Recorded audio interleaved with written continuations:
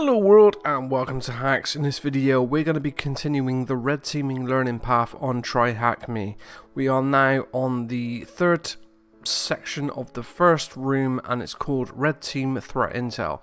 Employ threat intelligence to red team engagements and adversary emulation. Task 1. Threat intelligence or cyber threat intelligence is the information or tactics, techniques and procedures attributed to the adversary commonly used by defenders to aid in detection measures. The red cell can leverage CTI from an offensive perspective to assist in adversary emulation. Learning objectives. Understand the basics of threat intelligence and how it can be applied to red team engagements. Learn how to create threat intel driven campaign. Use frameworks to understand concepts and leverage threat intelligence. It's a very short introduction and we completed. Task 2. What is threat intelligence? Expanding upon task 1, CTI can be consumed to take action upon data by collecting IOCs, indicators of compromise, and TTPs commonly distributed and maintained by ISACs, information and sharing analysis centers. Intelligence platforms and frameworks also aid in the consumption of CTI, primarily focusing on an overarching timeline of all activities. Note, the term ISAC is used loosely in threat intelligence landscape and often refers to threat intelligence platforms. Traditionally, defenders use threat intelligence to provide context to the ever-changing threat landscape and quantify findings. IOCs are quantified by traces left by adversaries such as domains, IPs, files, strings, etc. etc. The blue team can utilize various IOCs to build detections and analyze behavior from a red team's perspective. You can think of threat intelligence as the red team's analysis of the blue team's ability to properly leverage CTI for detections. In this room we'll be focusing on advanced persistent threat activity and how to leverage their documented TTPs. The next task will detail the specifics of threat intelligence and its significance to the red team. And all we have to do there is just click to complete the question. Task 3. Applying threat intel to the red team. As previously mentioned, the red team will leverage CTI to aid in adversary emulation and support evidence of adversaries' behaviors. To aid in consuming CTIs and collecting TTPs, red teams will often use threat intelligence platforms and frameworks such as MITRE, ATT&CK, Tiber EU and OST-Map. These cyber frameworks will collect TTPs and categorize them based on varying characteristics such as threat group, kill chain phase, tactic, objective goal. Once a targeted adversary is selected, the goal is to identify all TTPs categorized with the chosen adversary and map them to the known cyber kill chain. This concept is covered further in the next task. Leveraging TTPs is used as a planning technique rather than something team will focus on during engagement execution. Depending on the size of the team, a CTI team or a threat intelligence operator may be employed to gather TTPs for the red team. During the execution of an engagement, the red team will use threat intelligence to craft tooling, modify traffic and behavior, and emulate the target adversary. This concept is covered further in task 5. Overall, the red team consumes threat intelligence to analyze and emulate the behaviors of adversaries through collected TTPs and IOCs. And again, we don't have any questions to answer, we just need to click complete. Task 4. The Tiber-EU framework. Tiber EU, Threat Intelligence Based Ethical Red Teaming, is a common framework developed by the European Central Bank that centers around the use of threat intelligence. From the ECB Tiber EU white paper, the framework for threat intelligence based ethical red teaming, Tiber EU, enables European and national authorities to work with the finance infrastructures and institutions, hereafter referred to collective entities, to put in place a program to test and improve their resilience against a sophisticated cyber attack. And you can see there we've got a nice diagram there that sort of explains a bit more about it. Generic threat landscape, engagement and scoping, service documentation, service procurement, all in the preparation stage. Testing, we've got threat intelligence, red teaming, and closure we got remediation planning and result sharing.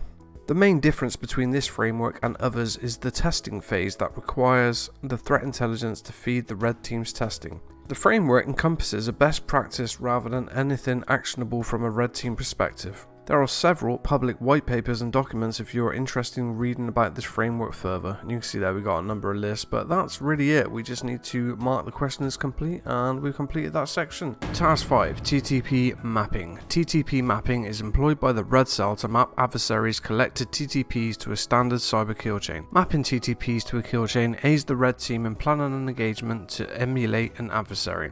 To begin the process of mapping TTPs, an adversary must be selected as the target. An adversary can be chosen based on the target industry, the employed attack vectors, the country of origin, and a number of other factors. As an example, for this task we have decided to use APT-39, a cyber espionage group run by the Iranian military known for targeting a wide variety of industries. We will use the Lockheed Martin cyber kill chain as our standard cyber kill chain to map TTPs. And there's the diagram there for the Lockheed Martin cyber kill chain.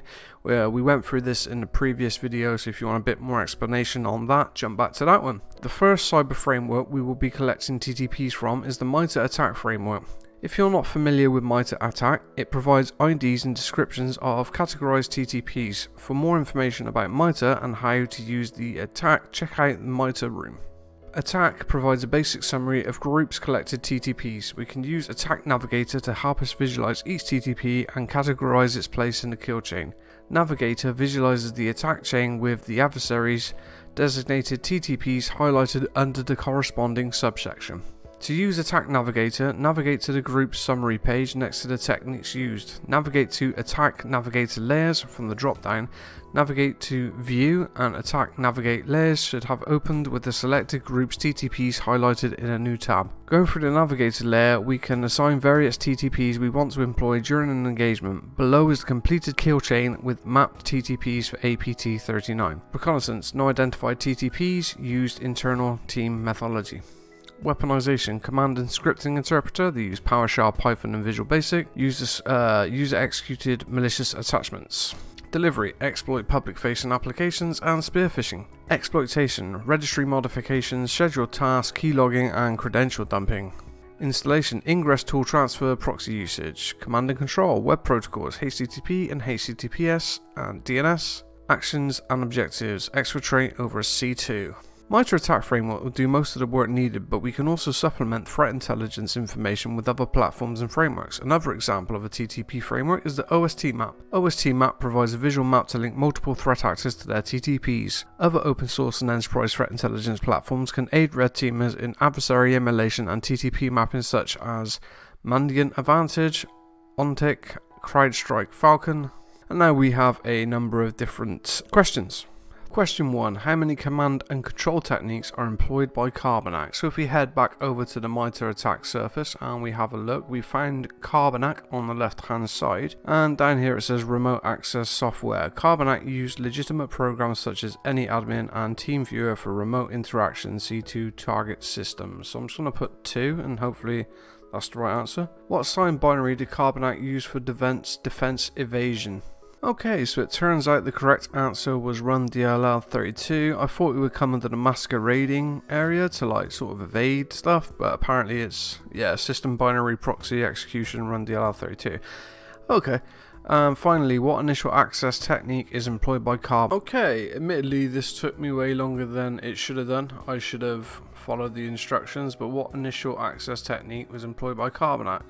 A lot of the stuff I was reading online said they use spear phishing techniques, but if we actually jump to MITRE ATT&CK thing here, it's supposed to be valid accounts. Submit that and it's correct. Task 6. Other red team applications of CTI. CTI can also be used during an engagement execution emulating the adversary's behavior characteristics such as C2 traffic, user agents, ports and protocols, listener profiles, malware and toolings, IOC and behaviors. The first behavioral use of a CTI we will showcase is C2, command and control, traffic manipulation.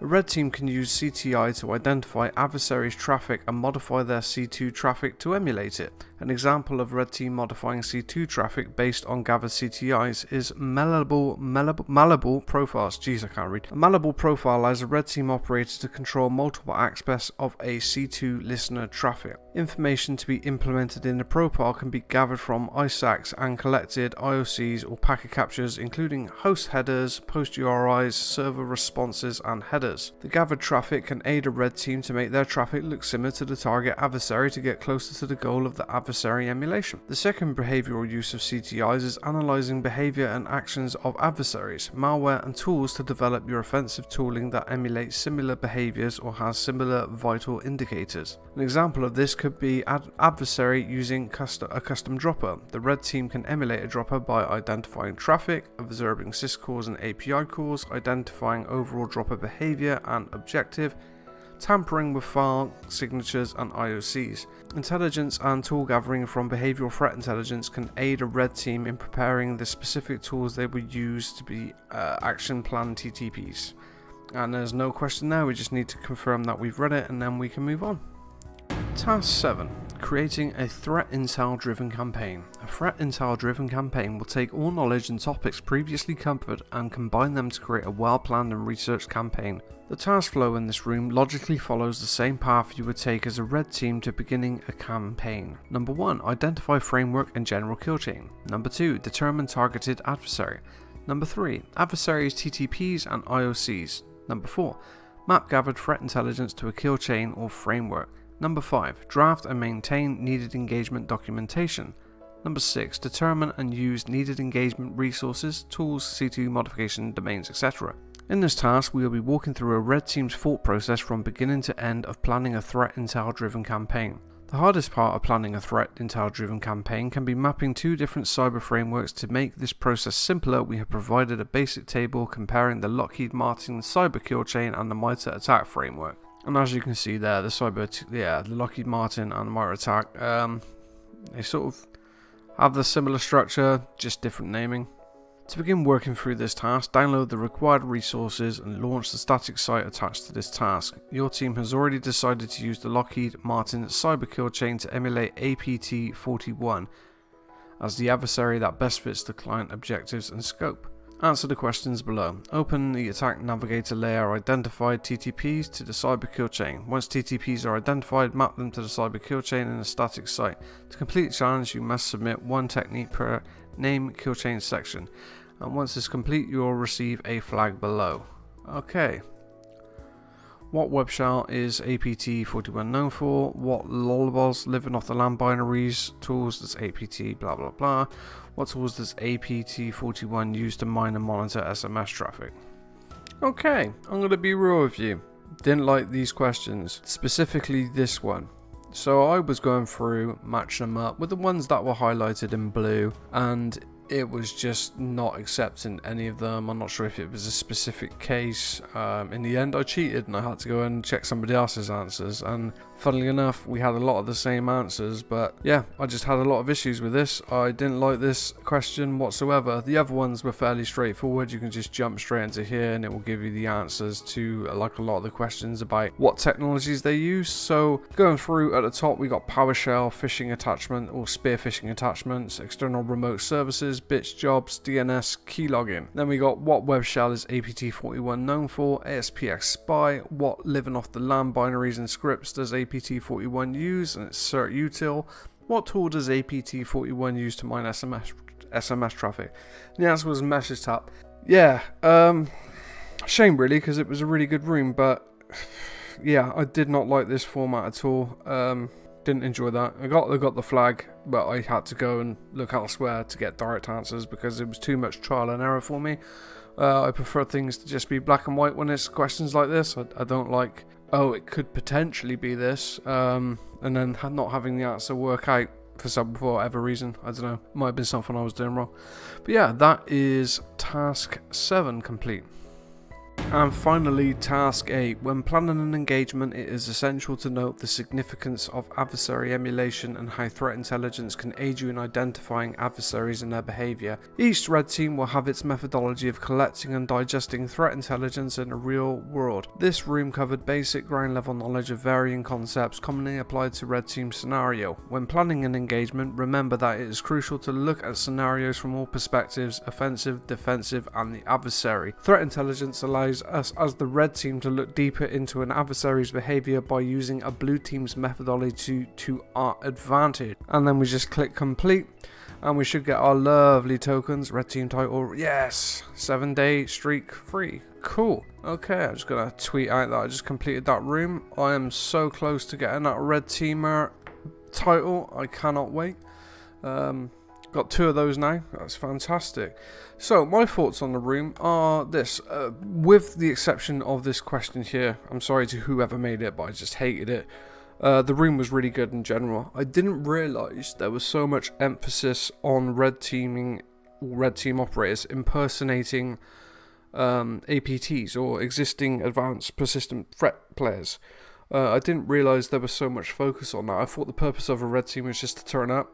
You know, whether you go in physically into the building and social engineer your way in, it was just a way to attack an organization as you would if you were an attacker. I didn't realize there were like areas where you specifically impersonated existing threats.